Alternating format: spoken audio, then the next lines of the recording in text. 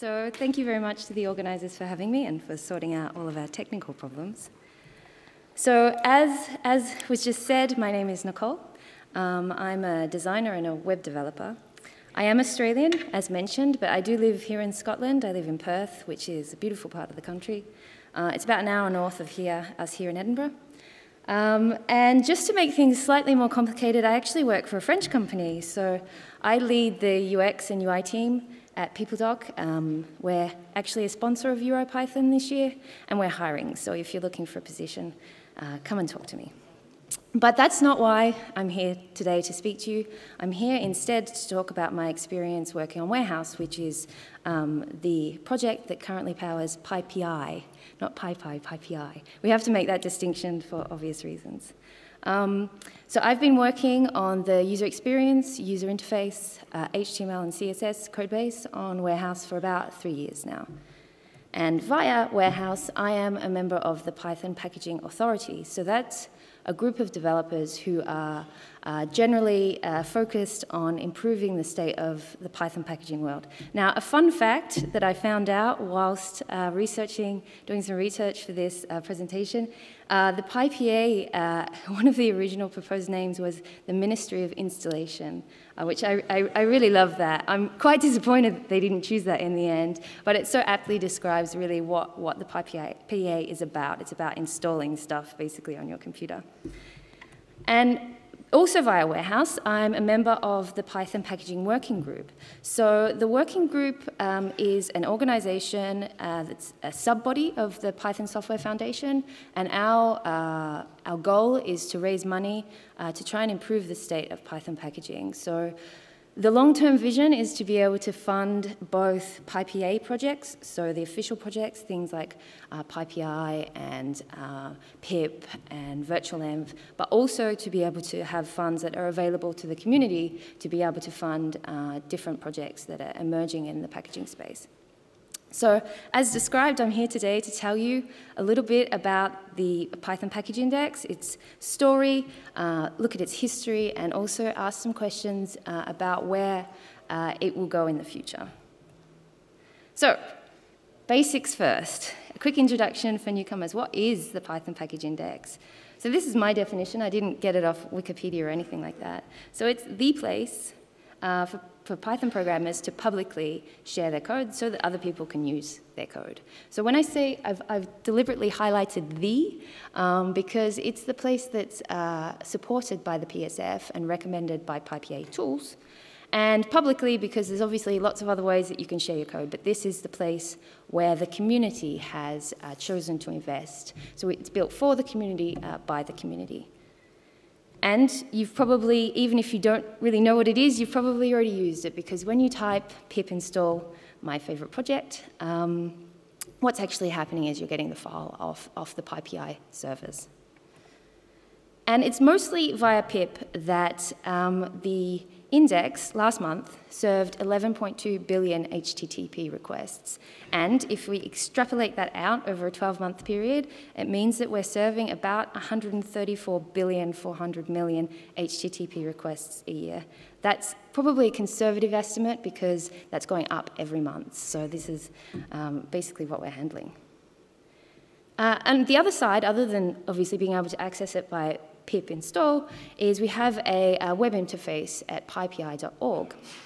And that's the place where you can go and you can search for different packages to install, and you can find out the information about packages. And on pypi.org last month, we had 1.3 million unique visitors from 228 different countries. And if you start to break that down by region, we can see that the largest group of users is actually located in Asia, followed by the Americas, so that's North and South America bundled together, followed by Europe, then Africa, which has got a growing Python community, and Oceania.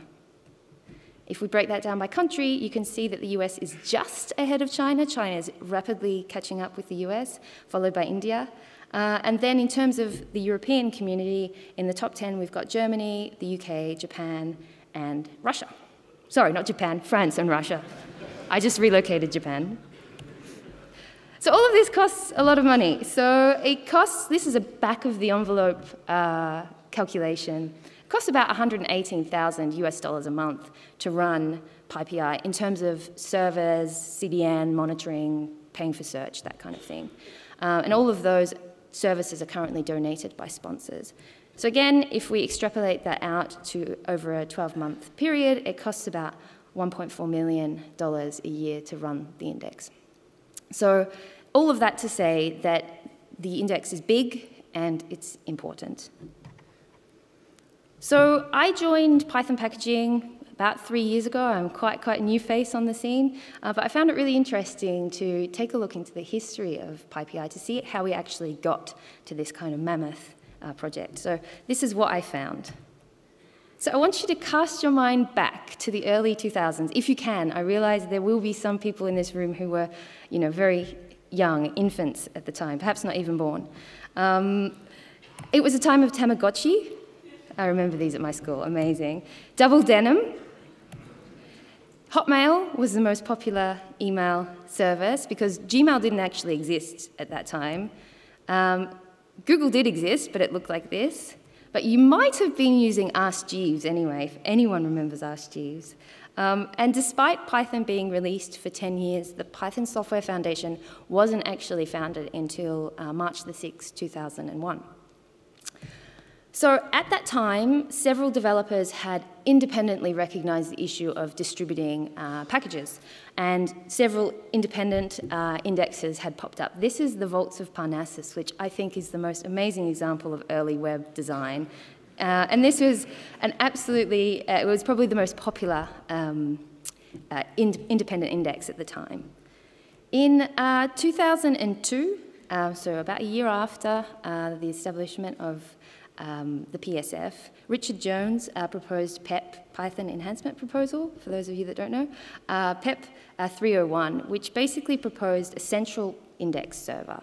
So something that was going to be hosted on the python.org domain, the PSF official property, that had an air of legitimacy. So the idea to be able to combine all of those previously sort of scattered approaches to establishing an index. And that's basically what happened. So we know that PyPI was launched in very late 2002 because we have record of 4 projects registered. So my bet is like late December, someone hacking after Christmas or something.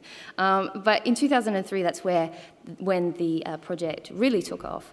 So we had 273 projects uploaded in 2003. At this stage, there was no data actually hosted on the index. So basically, it was just a list of projects. You couldn't really even search it. You could find things by Trove classifier, so kind of like tags.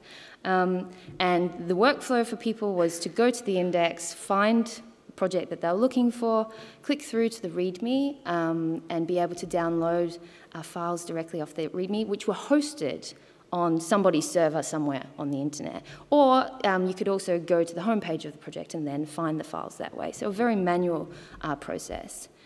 To give you some context around what was happening in the Python community at that time, so in 2002, there was the first EuroPython with 240 attendees, and in 2003, the first PyCon in the US was hosted with 200 attendees. So really the Python community in its infancy and starting to grow and starting to contribute to the index.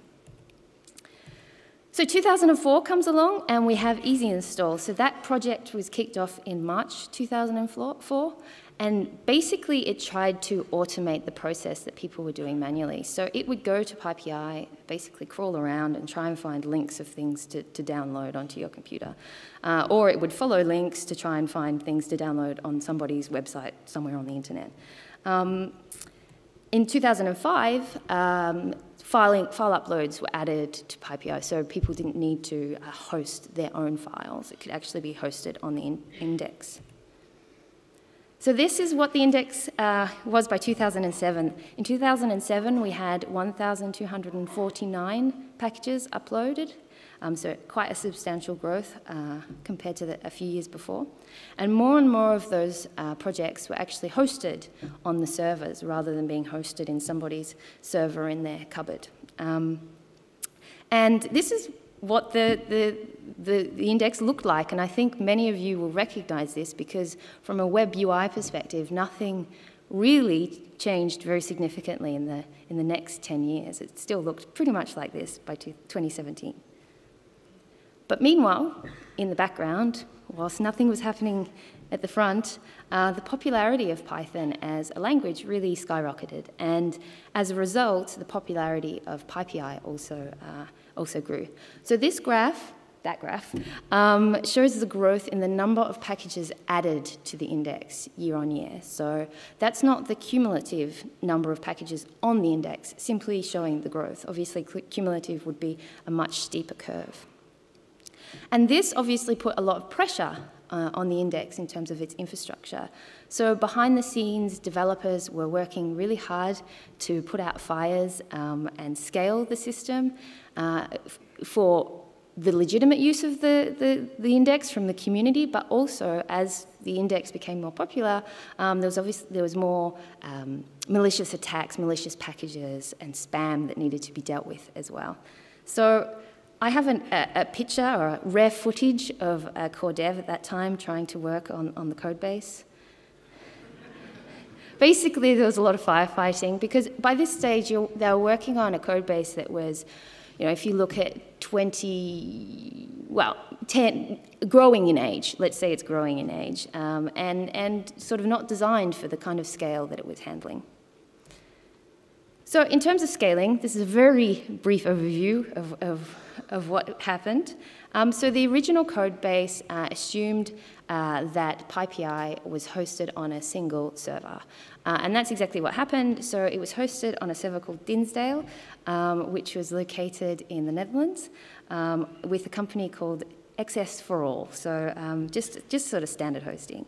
In late 2012 or 2013, I couldn't quite get the dates for this, the infrastructure was moved to the Oregon State University Open Source Lab, and DRDB was put in place, so that basically created mirrors for disaster recovery. In 2013, Fastly, which is a CDN, was added, which is basically caching on steroids. They can contact me for that catchphrase later.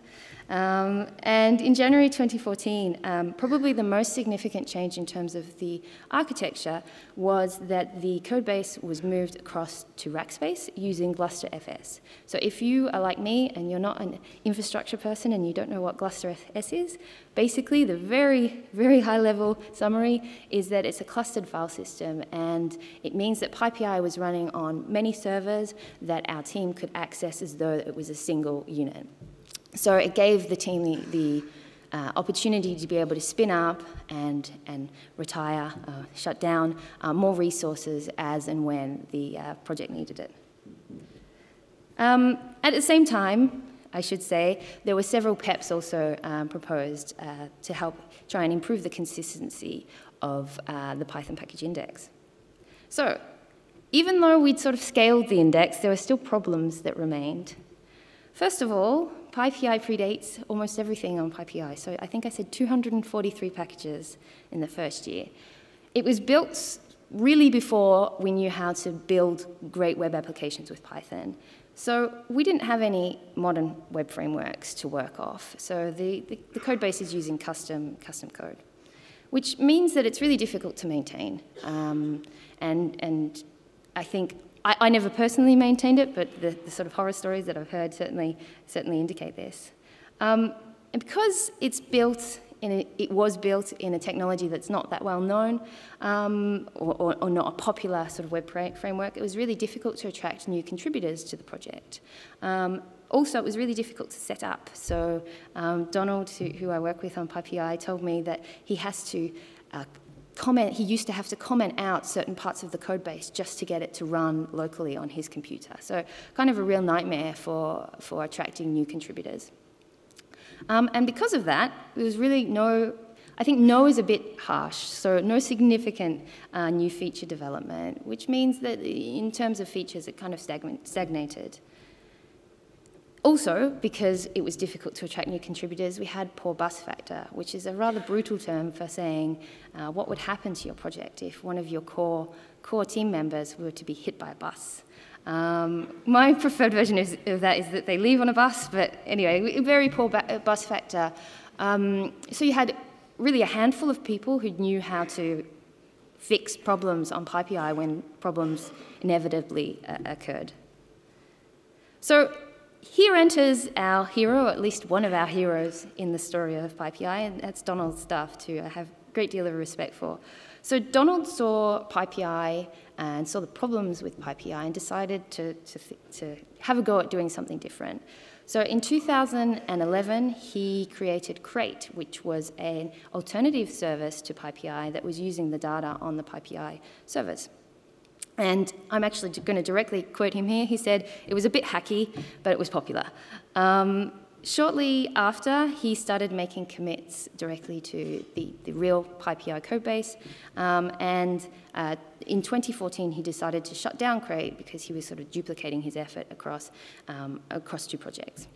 At the same time, he was constantly thinking about how could he rewrite the PyPI codebase to make it easier to maintain and to contribute to. So he did a number of proof of concepts during this time. And in 2015, something stuck. So the version of Warehouse, which is the project that I work on, was established in early 2015 using the Pyramid Web Framework. And that's where I come in. So in June 2015, Donald posts an issue basically saying, "I'm really bad at design, I need some help with this." And through a good friend of mine, I find out about this, and that's when I start to become involved in Python packaging. So, Warehouse, what is it? So, as I said, it's using Pyramid, so it's using modern tech stack. So we're using Pyramid, we've got Elastic for search, and SQL Alchemy as our ORM. We've got really modern tooling as well, so it runs on Docker. It's really easy to set up with Docker Compose. We've also got continuous deployment, which is really fun now that it's been launched, because if you make a change on the code base, you can see it live on this massive website within about 15 minutes. It's more stable and more secure. I hope it's got an improved user experience, otherwise I haven't done my job very well. And it's easier to contribute to. So as a project, we work really hard to support new contributors to Warehouse. We've done a lot of work on our documentation. We try to support people through the pull request process. And one of the things that I'm really proud about on the index is that we've had a number of people who've made their first open source pull request on the Warehouse project. So many people might think, oh, it's a big project, I couldn't possibly contribute to something like that, but actually you can, and we really want you to. So throughout the development of Warehouse, I've always been, well, I think everyone's always been, really optimistic about when it would go live. This is a story, rather crushed because of the VGA port. This is a picture of me presenting at PyCon France in October 2016, and you can see in the corner there it says, what it actually says is, "Good news, we're almost ready to release." So that was optimistic, and I think that kind of optimism went through the project for a long time. But in reality, we had some problems with trying to get the Warehouse code base live. So first of all, the speed of development was slow because we were relying on community contributions, and everyone was kind of stretched working on other things. There were many major features that had not yet been started. So for example, the area you log into to administrate a package hadn't even begun, and I think I completely underestimated how much work that was going to be. We didn't have a release date in sight. We had no real project management around the project. And to top it all off, the old code base, people were still firefighting on that, which was taking away resources from being able to get Warehouse live. So in 2017, the Python Packaging Working Group, another hero of our story, applies for and receives a $170,000 US grant from Mozilla. So that's the Mozilla Open Source Support Award, and that was awarded under the Foundational Technology track. So actually, I'd like to give Mozilla a round of applause for that, if we can.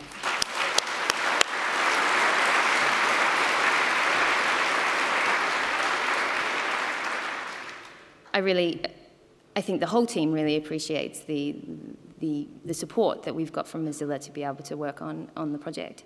So this award was specifically to fund the development team to bring Warehouse up to feature parity with the old code base, and to release Warehouse and to shut down legacy PyPI.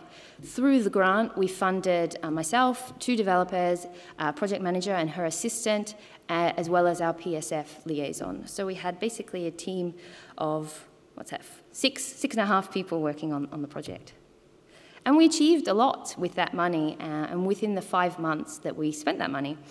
So we worked on authentication workflows, account administration, you can reset your password, which is a good thing. The management of projects, releases, and files. We've solved a lot of UI problems, lots of bug fixes. We added a lot to the documentation. So one of the things that I'm really, really proud of on the new Warehouse is that we have a great help section. We linked through to the help section. We linked through to a lot of documentation. We found that really important because we want people who are new to the Python community, we know Python's being used in teaching a lot, to be able to understand what the Python package index is, because it might be the first time they've actually used any kind of index. And we did an infrastructure overhaul, so that was to support Kubernetes-based continuous deployment, end-to-end encryption, and secrets management. And during this time, we worked really hard to build the community. So we merged 425 pull requests. We closed 302 issues. We supported 26 new contributors within that 5-month period. And of the 425 pull requests, 149 came from the community, which is about 35%, obviously excluding bots. Unusually, for a software project, we came in both on time and within budget, which I think is really a credit. Thank you.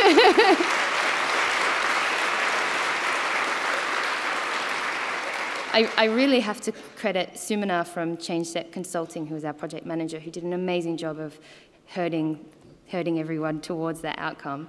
So in March 26, we released our beta. We didn't have too many problems, so by April 16th, we went live with the new code base, and by April 30th, we turned off the old code base. And there was much celebration. Donald had actually stockpiled a whole number of animated GIFs to post on Slack for the very occasion, so it was just celebration everywhere. And I think the new code base and the new website is awesome. That's my humble opinion. I might be biased. So this is what it looks like. So that's my work. And for our users, it's got a lot of really great new features. So we've got Markdown support. So what you can do is, if you're wanting to enable Markdown support on your project README, you can search Markdown description on PyPI, and it will come up with an example project. And that has all of the instructions on how you can get Markdown support, which has been a very heavily requested feature for a long time. You can get that now on your READMEs. It's got a vastly improved search from Elastic. At the moment, we're not doing anything too fancy, but because we're using Elasticsearch, it means that we can really extend the search capabilities of the index, which is really important. It's fully responsive, so if you want to check out packages whilst you're using your mobile phone, you can. And you can also do all the administration tasks on your mobile as well. Lots of help resources. As I said, it was a really important part of the design for us. And we've also got a chronological release history, really easy to see in terms of the history of an individual package. So that's what we've got for you, but for us, we've got some pretty important things too for our own sanity moving forward. It is scalable, it is extendable, learnable, and maintainable. So it's got those 4 things that are really, really essential towards the health of the project ongoing. And we've got great ideas about how we could extend the index. So one thing that I would really like to do is to make the user interface more accessible. The Python community, as we all know, is really welcoming to different people. And my opinion is that we should not restrict people who have disabilities from being able to fully experience the Python package index. So we really want to make some accessibility improvements on the front-end code. We've had an audit on that, and there's a few points. In fact, we can talk about those at the sprints. As you saw earlier, most well, the largest group of our users are actually based in Asia. So it would kind of make sense to be able to localize and internationalize the index. I personally would like to do a lot more design research and UX improvements on the index. So right now we know it's not perfect, but it's hard to make decisions on how to improve it because it's difficult to know what people want. So recently I did some design research where I asked people to rate what's most important to them on the project detail page. That data was really, really interesting, and it's linked to in my slides. And I'd like to continue to do that kind of work to really understand what people want and what people need from the index so that we can improve the design in line with those needs. We'd like to add two-factor authentication. There's currently a specification in progress for this. And we'd also like to improve our audit trails. So right now we know about, so we have a project journal basically, so we can say what happened on an individual project. So someone was added as a collaborator, or there was a new release made, or a release was deleted, for example. And we're collecting things like IP address and date, and that's about it. And what we'd really like to do is to collect more information on sessions, etc., third parties that maybe you're interacting on PyPI, and to be able to, if something goes wrong on the index for our own sake, to be able to see what happened, but also to expose that information to the users so you can keep an eye on your PyPI account to see if anything fishy is going on. But my question is, how are we going to get there? And I've got a few questions to propose to the community about that. So the first is, do we as a community value the service provided by PyPI, and how much? So would we be able to fill the $1.2 million gap if our sponsors were no longer able to provide infrastructure donations? Do we care enough about the project to actually pay people to contribute to it?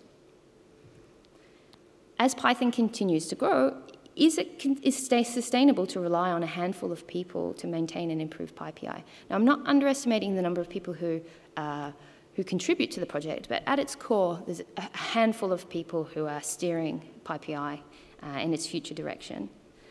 Now that the Mozilla Open Source Support Grant is over, we sorely miss the time allocated to project management, community engagement, and feature development.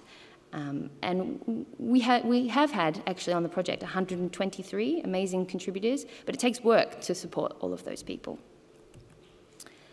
How should PyPI evolve to meet the changing needs of our community? So, obviously, the Python community is growing in its size, in its complexity, the different ways that people are using Python. Also, computer science is evolving, as is web development. People expect different things from their services. So no doubt people are going to start to expect different things from the Python package index. Are we actually equipped to deal with this? And if not, are we prepared to allow commercial interests to fill that gap? So, how can you help? This is my call to action. First off, can you please verify your email address? I don't know if you know about this, but basically at the moment we're sending a lot of email to unverified email addresses, which means that our email address can be classified as spam. So that's not a great situation to be in. So if you've got an account on PyPI, please go and verify. It takes 2 minutes. You can engage with us. So DisDetailsSig, that's the mailing list. We've got an IRC channel, PyPA, that's on Freenode, and you can engage with us on our issue trackers. So it's not a really scary world. We really want to hear from you. We really want you to engage with what we're doing. You can contribute to Warehouse on GitHub. That's the address there. And you can sprint. This weekend I'm running a PyPI sprint at the EuroPython sprints. So I'd really, really love you to join me there. We've got a whole number of issues that have been specifically tagged with ready for the sprint, so I'd love to have your contribution. You can donate, or you can ask your company to donate at donate.pypi.org. So we've recently added support for recurring donations, and any recurring donation would be most welcome because that would allow us to actually make plans in the long term about how we can allocate resources to not only PyPI but other packaging projects. And you can thank our sponsors. So obviously we mentioned Mozilla earlier, the paid us $170,000 US, which is great. But we've also got all these infrastructure sponsors. So maybe if you're in charge of choosing who you're going to use in your organization, have a look on our sponsors page. It's linked to in the footer, and see who is actually supporting the Python community. So that's it from me. Thank you.